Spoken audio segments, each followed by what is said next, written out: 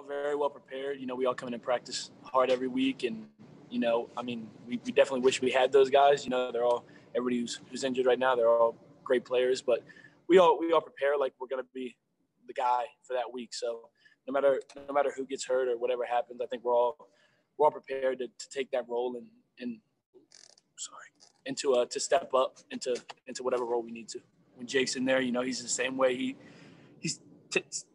gets in there and takes on the role that he has to, and he does a great job as well. He's been awesome. So, you definitely miss Kowski, but Jake's doing a great job.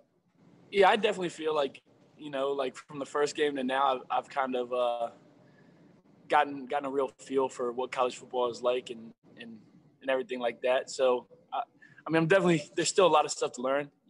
It's still all new to me. But I think I'm starting to get my feet under myself now. I feel like, I've done a pretty good job